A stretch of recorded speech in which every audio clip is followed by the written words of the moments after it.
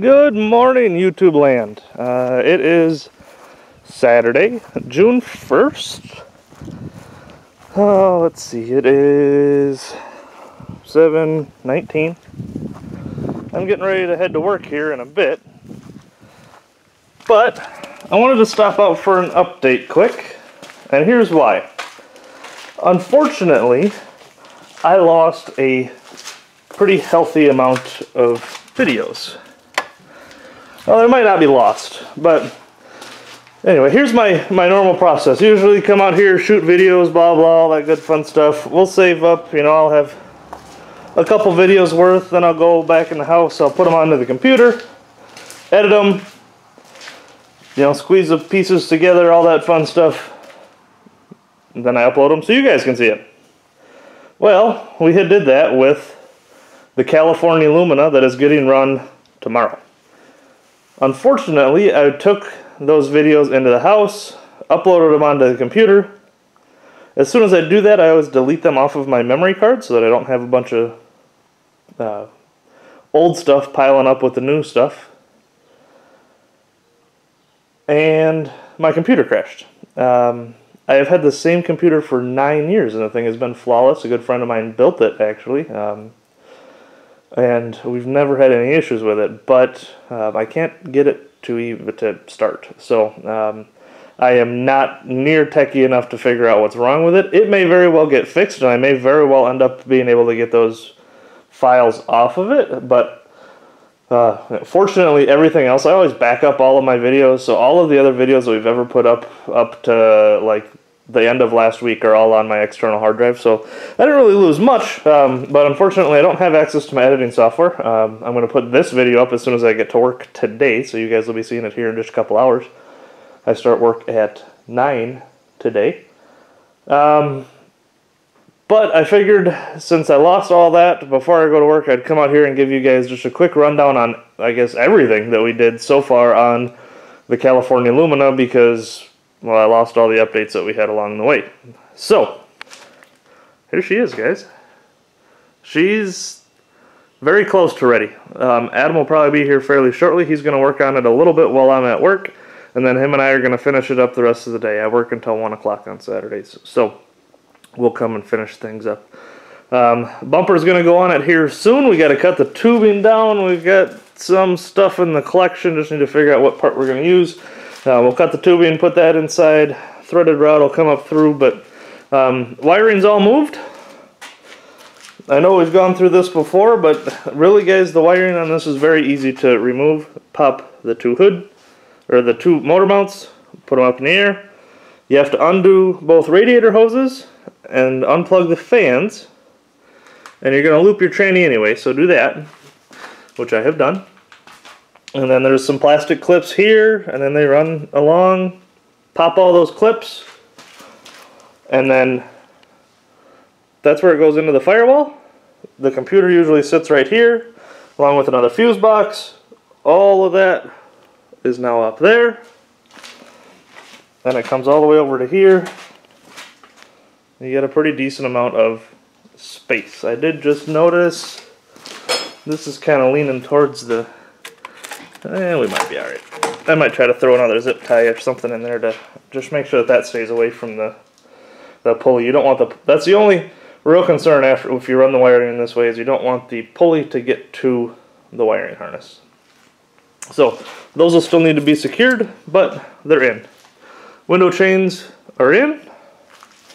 One door is welded shut. Here, I'll show you some welding so you guys can give me some shit. I welded this one. Probably let Adam do the rest. I don't know. I think it'll be alright. You can't judge on this side because this is where I cut it with the torch. But I think she'll hold.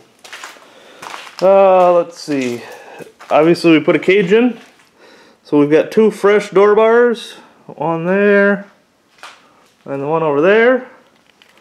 And then the seat bar, I managed to find one that was sitting back here. That made me happy. That was one thing I didn't have to really cut. We just trimmed one side and she fit in there pretty well. Tank is in. Pump sitting right next to it. The pump runs to the toggle switch that I should probably do something else with. I probably shouldn't just leave it floating down there. I'm sure that would drive Adam nuts. We already notched the trunk, or the rear frame, I mean. Getting ready to tuck the trunk. We still have to do that. She's up in the air right now because I took off the stock tank and an exhaust. Was my most recent endeavor. Really, there's not a ton left. We got to pre-bend this back end. Right now, the bumper's still on it, and I'm still debating on that.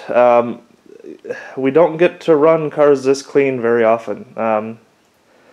My thought process right now is make sure we bend the trunk pan way up and then pre-bend the hell out of this, go way farther even than we normally would, and try leaving a rear bumper on it. But I'm not 100% sure on that yet. I really don't want a car this clean to go down because I feel like it's going to be a lot more work to correct if it does go down than, you know, a rusty crusty car that usually will pull back apart pretty easy and you can kind of fix it. But I mean, obviously it will be fixable if something does happen and it goes down, but this is a car that's clean enough to use the back end a little bit. I don't want it to end up underneath the car. We'll put some donuts on the back. This show requires DOT tires, so these will be my spares, the two that are in the back right now. And then these ones will be on the front. Hopefully they stick to that rule. Just to be safe, I am going to bring some V-treads, so if other guys are there running those, we'll make sure to throw them on too. But the rules do say DOT tires only, which I don't like.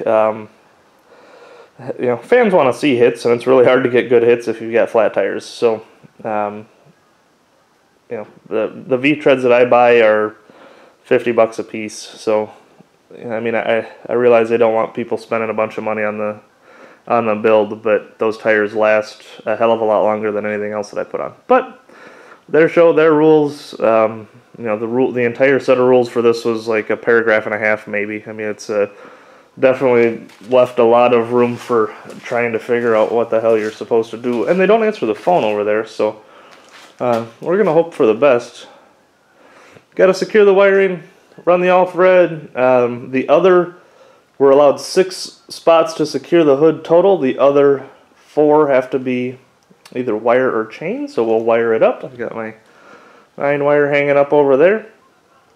And I do need to find a new home for where this main fuel line runs. I could probably put it just right there and secure it real good.